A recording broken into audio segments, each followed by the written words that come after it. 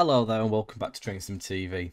In this video we're going to be doing a look and a preview at the all new upcoming mixed motor scenario pack from Goldsmith Scenarios. This one is for the Wherry Lines and it's in the DBSO days between 1990 and 2006.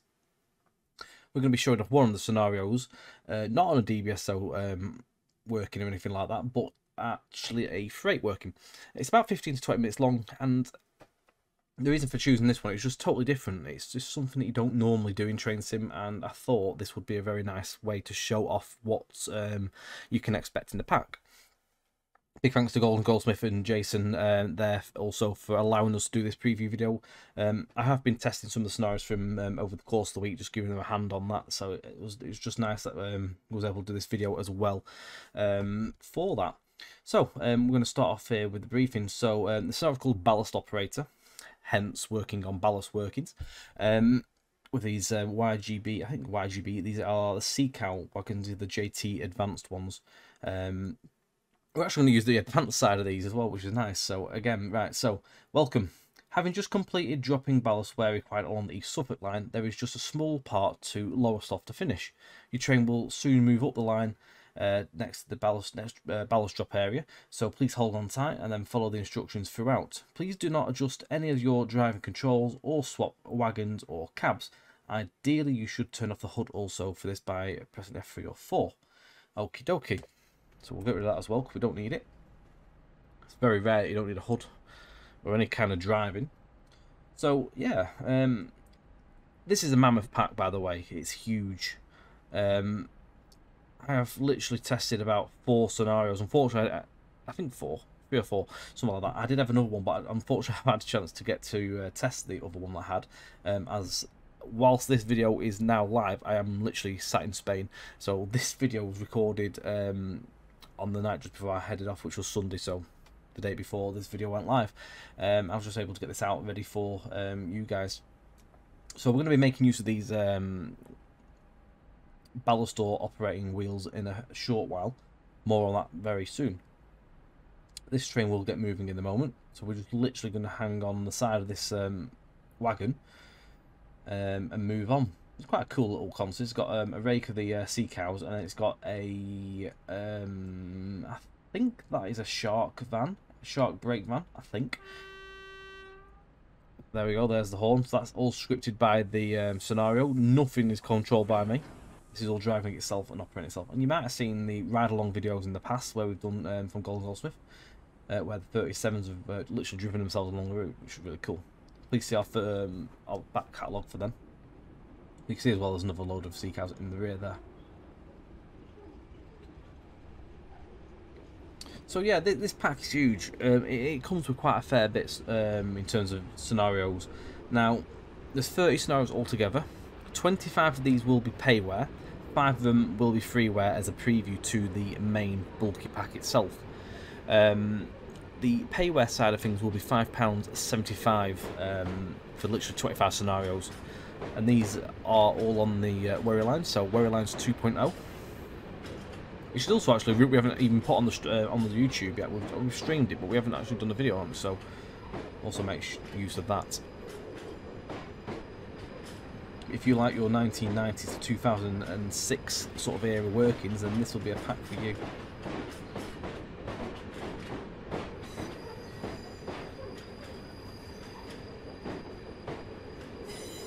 So again, the pack itself will be named, assuming unless anything changes at this point, it's Wherry Lines, the DBSO Days Mixed Motor Scenario Pack. There's a couple of guys up there, but I'm in a fop look. So, those of you who might have played scenarios on Goldsmith in the past will know what to expect with this. Jason does a lot of work on these scenarios, and it's not just a case of just an A to B scenario. They come with all sorts of stuff. There's loads of cinematic cameras going on. There's loads of extra bits of gubbins put into the scenarios as well, like extra bits of scenery and stuff. It really does put a lot of work and effort into these. So really are worth a look at. There's a load of other stuff on his site, and what I'll do is I will put the link to his main website as well in the description. Here we go. Right, the rail worker has just contacted us. So hello. Along this little section, only the inside of the curve needs ballast laying. So once once you start moving again, turn the relevant wheel on your YGB ballast wagon to drop it in between the tracks, and then shut it off when the train comes to a stop again. Okay. So these wheels are operatable by literally you hold down on the left mouse and then drag to the top. It'll open the wheel up, and then you'll get animation of ballast dropping. The centre wheel doesn't operate, but the left and the right hand side do, so the outer and the inner. And we're going to operate the inside in the moment when we get moving. So as soon as this, there we go, the brakes are dropping off now. As soon as we get moving, there we go, and we should. There we go. We now have. I don't know if you can see that, but hang on. If I assume you can see that, you can see the ballast is dropping out, which I think is really cool.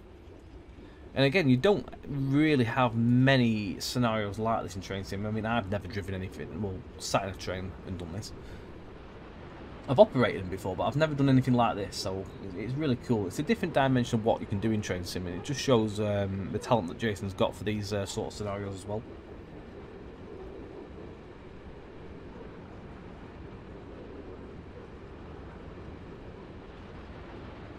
So this will go a short way, and then once it comes to stop, we'll obviously shut the doors again, like so. So we're just going to stop now. There we go, and they are just now off. So I have driven this, well, I keep saying driving because that's your usual force of habit thing to say, but I have been on this once already. I did test this, so I know what to expect. But yeah, it's just really cool. It's just different, just for a short little run as well. Again, rail workers contacted us, so when the train starts to move again, we need to drop more ballast between the tracks, please, and shut off when the train comes to a stop. So we are doing between the tracks again, so we're doing the right hand side, so this is the inside curve. The cool thing as well with all these pop-ups is you get the little images as well, like Jason puts like the BR logos or the other logos, or obviously what your operator will be at the time. So there is one which I did run the other day, which was a Central Trains one that had a Central Trains logo on there, so it's really cool. You get some different stuff. A little picture of the rail work as well. Just again, it's just little things like that, little details. Anyone can make a scenario and just put a brief in there, but it takes time and the work to put in, like, to get that sort of stuff. So fair play. I mean, I can't do that. I wish I could. I'd love to be able to do all that sort of stuff, but I haven't got the patience. Mainly patience, or the knowledge to do it. But yeah, mainly patience. So all the workers down there looking really, really busy, as you would expect.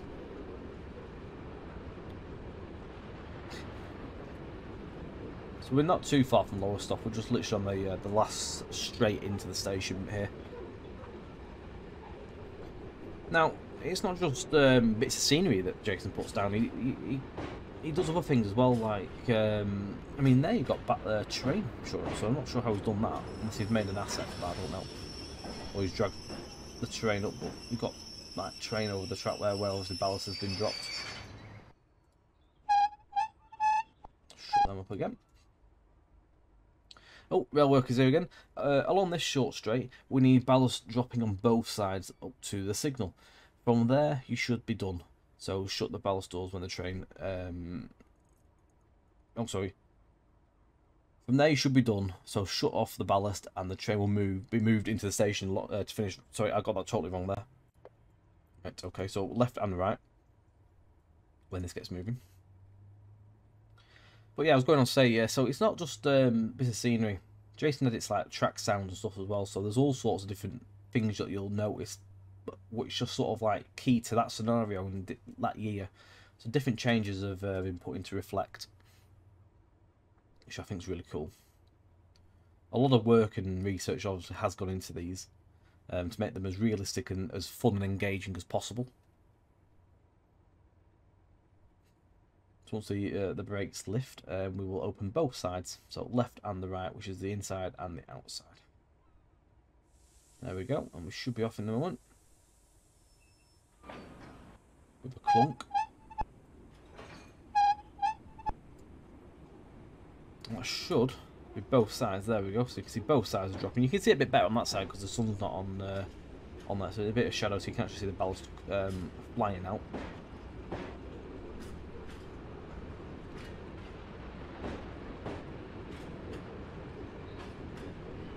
Again, it's just something different, not something you do normally. I suppose it's about bringing different things to the table and trying to do something different, not trying to be the same as every other scenario that's been done out there.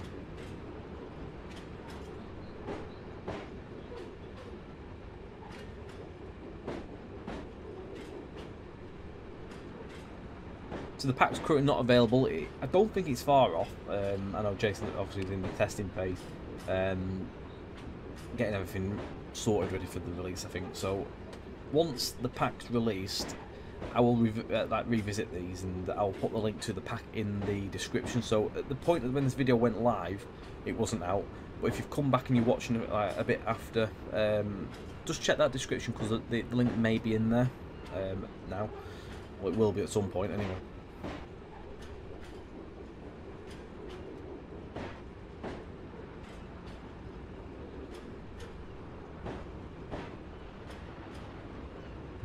The ballast that's been dropped, old sleepers as well.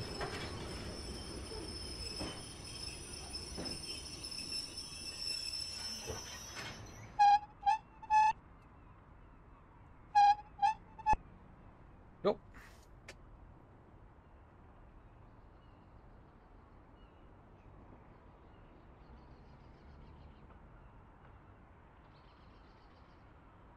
We should get a message any time now from our friend the rail worker.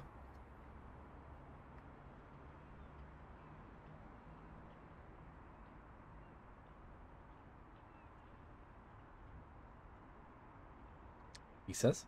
It should be any time now, and then what'll happen is this trail then... Or maybe we don't get a message, I could be wrong. maybe I was wrong.